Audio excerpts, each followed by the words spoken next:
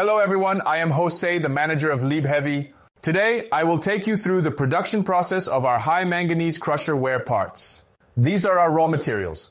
The first step in manufacturing is to melt the steel into molten steel. This is our set of smelting furnace equipment. Every day, we need to smelt and process more than tens of tons of steel. The steel is heated in the furnace to over 1500 degrees to turn it into molten steel. After the composition test of the molten steel meets the standard, it can be poured into the sandbox to form the desired shape of the wear part. After the pouring is completed, we wait for it to cool down before opening the box for inspection. The parts that meet the standard will be sent to the heat treatment furnace. At this stage, the product has less hardness, so it needs to be sent for heat treatment. This is our heat treatment furnace.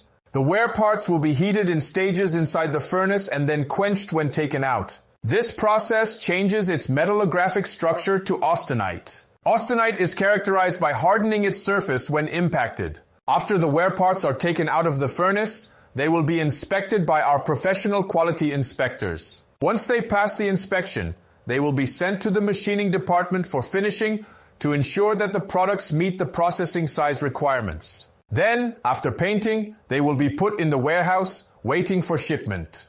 This is our wood mold warehouse. Our high-manganese steel wear parts are all formed by molds. Over the past 30 years, we have accumulated hundreds of them.